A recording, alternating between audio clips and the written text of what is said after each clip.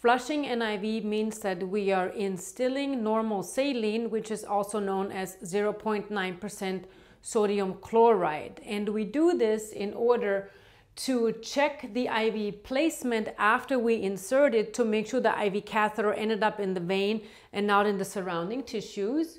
We also use it to check line patency with a small volume to make sure before we give any medication.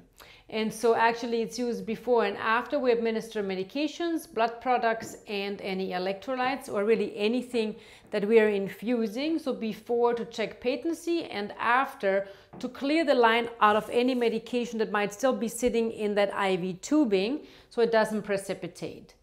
Usually we use about 2 times the volume of the catheter plus any kind of extension tubing that we have there. And commonly you see the pre-filled 10 milliliter normal saline syringes that we use for this purpose.